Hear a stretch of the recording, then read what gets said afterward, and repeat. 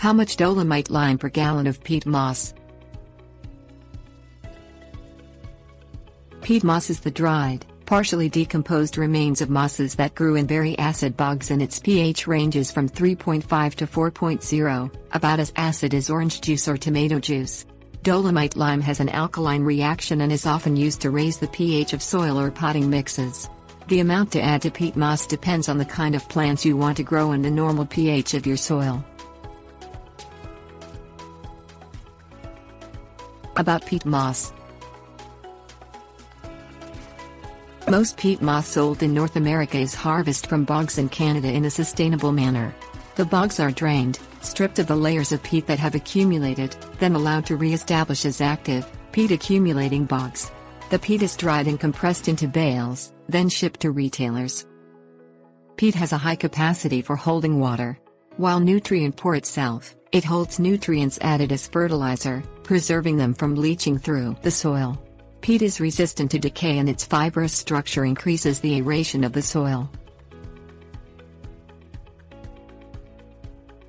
Using peat with acid-loving plants.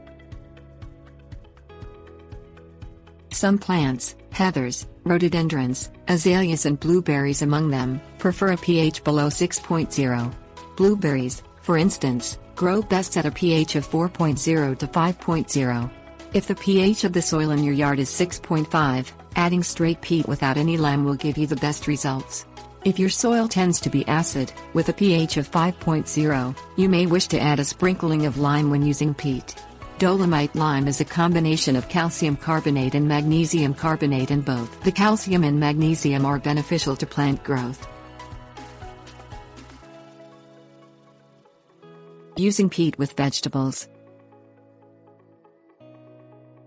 Most vegetables prefer a soil with a pH close to neutral, though they may tolerate a pH of 6.0. Potatoes are one of the exceptions, growing best in ground with a pH of 4.8 to 6.5. If you choose to add peat to increase the organic matter in the soil, adjusting the pH by also adding dolomite lime will be beneficial. Mix the lime with the peat before digging it into the soil, since limestone acts slowly and may require 3 to 6 months to fully take effect. While the exact amount of lime will depend on the acidity of your soil, you can add 1/2 to 1.5 ounces of dolomite per gallon of peat. Usin peat in soil mixes. Peat moss is a common component of soil mixes because it is sterile, light and well aerated.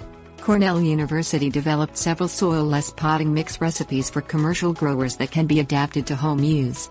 1. For foliage plants, calls for a half bushel 4.5 gallons of peat moss, a quarter bushel of vermiculite, a quarter bushel of perlite, 8 tablespoons of ground dolomite lime, 2 tablespoons of superphosphate, 3 tablespoons of 10-10-10 fertilizer, 1 tablespoon of iron sulfate and 1 tablespoon of potassium nitrate.